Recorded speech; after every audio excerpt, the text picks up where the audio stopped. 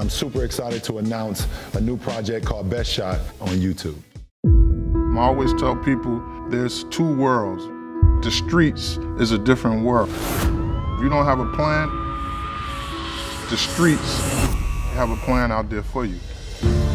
I was a street kid, but I was given a second chance. Sports is a way to get kids out of that element. It could take you anywhere. Can everybody grab a ball?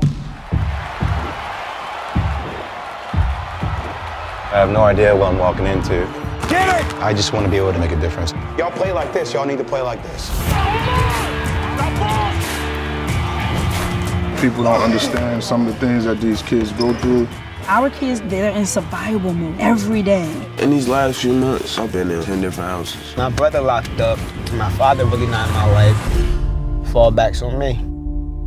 There was a moment where I took my circumstance and I let it empower me. And that's what I want to imprint on these kids. It's all hard, man. It's all hard. If you play the game, you could beat anybody. I want to win a state championship. This is my goal. And I believe in my players. They didn't give up. They kept pushing.